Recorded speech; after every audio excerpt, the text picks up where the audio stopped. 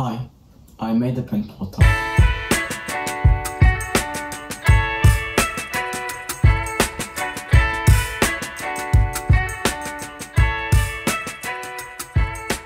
Now before we begin, don't expect this to be a professional plotter.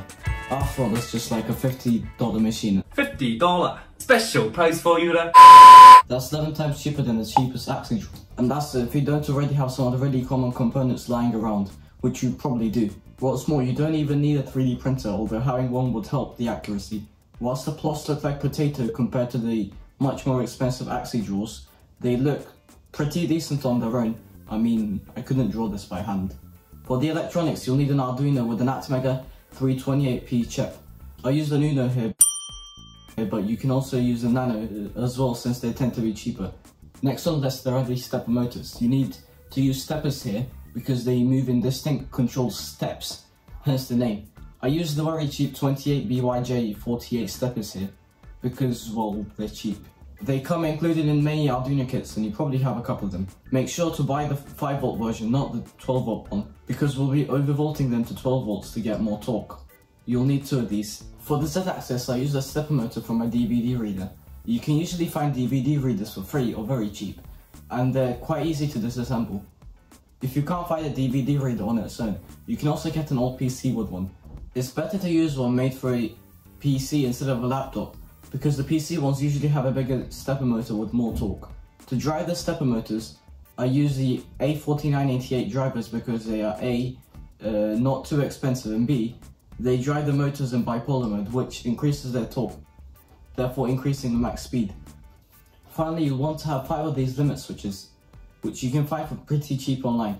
They allow you to home the machine and basically prevent it from breaking itself. For the body of the plotter, I use some 21mm round conduit. The movement mechanism consists of a GT2 belt. You'll need at least 3 meters of this, 2 pulleys, and 8 idlers in a Core XY configuration.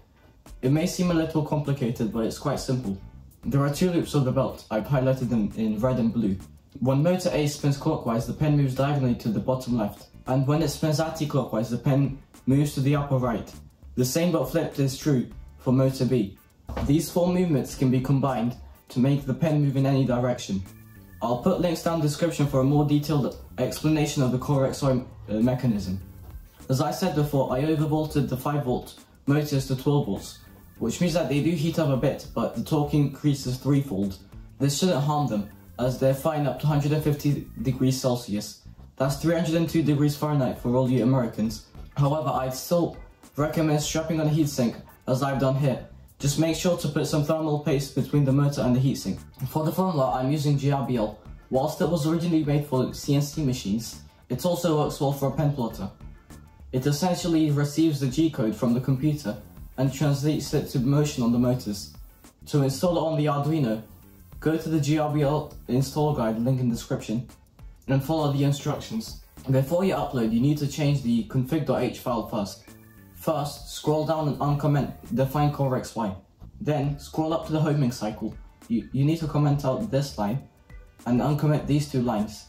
Next, we still want to have homing on the Z-axis, so change this 0 to a 1 and change this 1 to a 2. We need to do this because we're using a Core XY setup. Therefore, we can't home both the X and Y axes simultaneously. I have 2 limit switches on each end of the X and Y axes and a single limit switch on the Z axis. The X and Y axis switches are connected in series, and I've also built this mini circuit to filter out the noise on the connections to prevent false triggers. There will be a link to the schematics in the description. That's it for the build. Now the pen goes in like this, and then you just screw these bolts in to hold it. Anyway, that's about it for this video.